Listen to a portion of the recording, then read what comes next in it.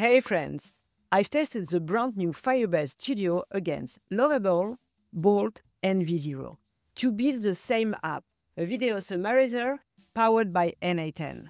This is what the winning tool built in just 3 prompts. A very nice video summarizer with tabs, a very nice design, and you can download the workflow and the full code just down below. Here's the plan. I've built the same app in each tool with the same exact prompt. You'll see the step-by-step result, how each tool solves problems and where they fall short. We'll compare them on message count, ease of use, final design, and standard features, and of course, pricing. Let's dive in. So here is the workflow and the initial prompt. So we begin with the webhook and we send back the response with the response hook, and this is the final structure. Okay, so this is the prompt. Create a video summarizer. The input should be a video URL and the output a summary and key takeaways. The input will send the URL to a NA10 workflow through a webhook and name it video URL. NA10 will return the summary and key takeaways that will be displayed in the app front end. The design should be dark mode and very sleek. This is the webhook URL, and this is the output structure returned by the NA10 respond webhook. Okay, so we have that. Now let's go in the first tool into Firebase Studio. Now we are in Firebase, and unfortunately, as you can see, it didn't succeed. So here is the prompt. One, I think, give a blueprint app, nicely laid out, and style guidelines and layout. But I'm afraid that, in this plan, it doesn't talk about the structure of the data that is sent back. And when we have that, we click prototype this app. It puts the files changes, but it doesn't comment what it's doing. Okay, it failed, so I send a new message. The summarization failed. Please fix it. This is the output from the response hook from NA10. Please adapt this to this schema. And I copy here the output. It's full of typos, but normally this doesn't really matter. And here, okay, change files, but it didn't comment that. And again, we try it. I had an error and I send the image. It changed files. And then we had this error, the final error. I tried again and again the same error. So it doesn't comment anything of what it's doing. It just shows a file that is changing. So in my opinion, you need to go into the code to see what is wrong or right. But it doesn't do the job with just prompts. What are the nice features? It's that you can go into the code, okay? And here, you have a sort of cursor inside Firebase. You can use Gemini to enter your prompt like you will do in Cursor. Another nice feature in Firebase Studio is this one. Certainly the most interesting. You have a sort of Excalibur inside the editor. So you can say, here, I want another button and design it and do things like that. So that's very nice, but if it doesn't work, that's annoying. Then we have this button, so we can prompt here what we want. That's also very nice. In terms of design, it's quite basic. And in terms of pricing, it's free. So this is a very good point, but I think this is not ready to be at the level of the other apps that we're going to explore now. Now we are in Bolt, and Bolt succeed. This is the design, not bad, but not as good as our winner. I send the first message, he answer this, so he give a more detailed response than in Firebase. Okay, then it failed. I send the same message, okay, to fix the structure. I said it noticed the issue, maybe how we're handling the response data and displaying the key takeaways. Okay, so he comment what he's doing. Change the key takeaway display. Yes, he focused a bit too much into improving the design while we have functionality failing. Okay, so it failed again. nothing is happening, and it was not displaying a message. Simply, I send the video summary and nothing happened. Okay, you want to fix it.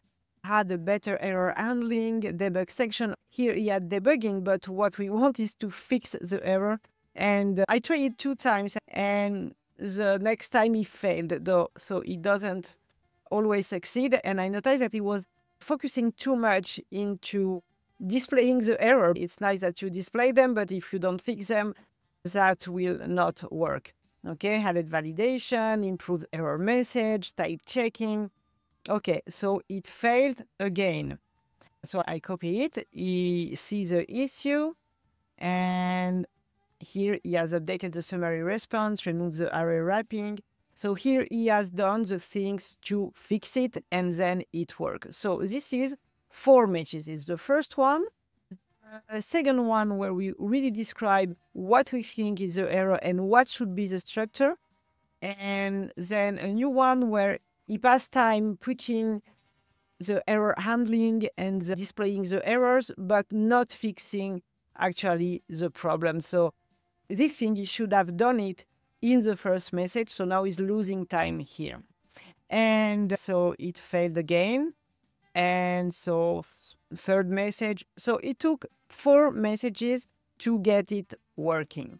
In terms of features, in Bolt, we can connect to Supabase.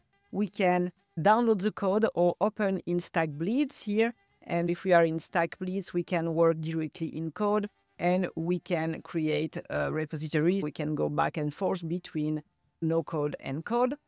Here we can also enhance our prompts with these little stars, and we have a discussion mode.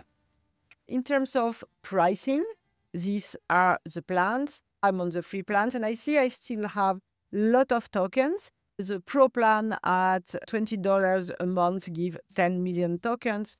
So there is a large free plan, which is nice. But then I don't know exactly what it means, 10 million tokens. So we have to investigate into that. So not a bad work, but it focused too much on the error handling instead of solving immediately the problems. And the design is better in the other application. Let's go to the next one. Now we are into V0, and V0 succeed, okay. The design is okay, but not as good as our winner. Now let's dive into the message. So I sent the first message, then he explained very well what he's doing. There's a design, he explains the functionality, it explains the user experience, he has a loading skeleton, and he explained how to use the application. So good explanation, but it failed. So I sent the same message to reinforce what is the structure of the output that would be received from NA10. He explained how he's fixing it. Okay, again, he put here the error handling and debugging. It failed again, so I sent the screenshot, and this time it fixed it.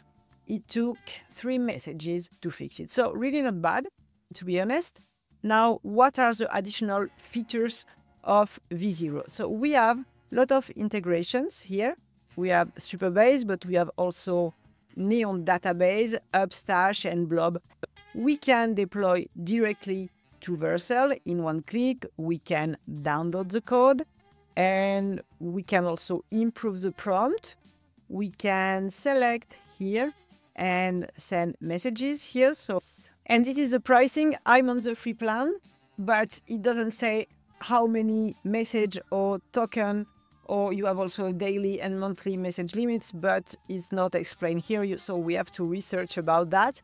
The premium plan is $20 a month, and we have 10 to 20 more messages than free, but as we don't know how much we have as free message, that doesn't help, and we don't have monthly message limits. And we can also import from Figma here, and then we have the Ultra at $200 a month. And now we are in Lovable, which is our winner, as you have guessed it. I enter the first prompt, and it explains what it's going to do.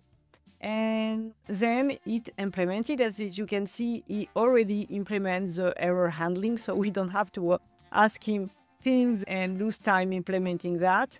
Then he explained what he has created and he tells us what we could do next. Then there was a small error, but that Lovable showed directly without us having to ask, and we just have to click to fix it. And this doesn't count in the monthly or daily limit of messages that we have in our plan, because Lovable work with a limit of message, not by token. Okay, so it fixed it, and then it failed again. I tried it here and it failed. And I sent the same message that to the other application to really explain what is the structure that we receive from the response hook from NA10. And then it check, it find what is wrong, it explain it very clearly, very well, and it fix it. So basically, in 2 messages, this was built. Well, 3 prompts, because there is one message that come from Lovable but doesn't count in the plan. So a very, very good result. The design is amazing, and when it's working, it shows also loading indicators and a skeleton really well done. So very, very good result. So now let's see what other features we get with Lovable. So we can connect also with Firebase. We have a code viewer, and here if you are in a paid plan, you can modify the code directly. We can push it to sync it to Git, and this is very good because then you clone the repo on your computer and you can work from there and go back and forth between Lovable and between the code, so you don't spend so much messages. We can also attach images, and we can edit like that. So we can choose, for example, here, and we can change the text directly here. We can change the styles. We have access to the Tailwind CSS classes, and we see the result directly. And we can change the color. Okay, and we can directly change the CSS Tailwind classes here. And if we click here, we can attach a knowledge for the project, which would be very efficient when we begin a project. We can attach a domain name. We can deploy, publish in one click, and then it's published on Netlify. In terms of pricing, Lovable work with messages. So in the free plan, it's not shown here, but I know it well because it's Lovable that I use. You have 5 messages a day and a maximum of 30 messages a month. Then on the starter plan, for $20 a month, you have everything in free plus 100 messages a month. And for that, you don't have a daily limit. But on top of that, you have the 5 free messages. So it's a total of 130 messages a month with a limit of 5 free messages a day. Okay, so then we have the $50 plan, which has 2.5 monthly limit to 250 message a month, plus the free one, etc. And everything works like that. So that's why in Lovable it's very important if you can spare a message. For example, never send a message to change the button color, because you can easily do it in code or with the edit mode, which doesn't cost message. But I will do a full video about Lovable and how to use it in the smartest way possible to save a message, but it's definitely my favorite app. To recap, Firebase Studio didn't succeed at all. Bolt succeeded after 4 messages and was spinning around, error handling, etc. And I tried it another time and it failed. V0 succeeded in 3 prompts and Lovable in 2 and 1 error that it fixed itself. So the winner on functionality and ease of use, it's clearly Lovable. In terms of design, in my opinion, Lovable has the best, followed by V0 and followed by Bolt. Firebase Studio did a very basic design. Again, the winner is Lovable, and the order of winners is the same that for the ease of use. In terms of additional features, I have to say that Firebase Studio has a really nice one, especially the one where you can design directly in the code and to be able also to prompt with Gemini in the code editor is really nice. And in Bolt and V0, they have nice features too, but not additional exceptional ones. And V0 has more integration than Bolt. Lovable has really nice ones, that's the edit ones, the fact that you can have a knowledge base. So it's again for me a winner, but Firebase Studio has really interesting features. I hope that they will progress and make it really usable and that they will improve the design. In terms of pricing, their Firebase Studio is a winner because it's totally free. Lovable is the most expensive, I think, but you have way to spare money. But in my opinion, the ease of use and efficiency of building an app is much more important.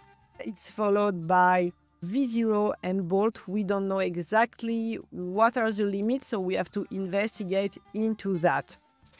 So, in conclusion, Lovable is the winner, so expect more videos from me about Lovable with NA10. And of course, if you need my help to create an application, to explore your business, to create a workflow or whatever, you can book a free consultation here down below. And if you like my content, please subscribe, like, share, comment, do everything to please the YouTube algorithm, and it will help me to produce more content to help you. So see you in the next one. Bye.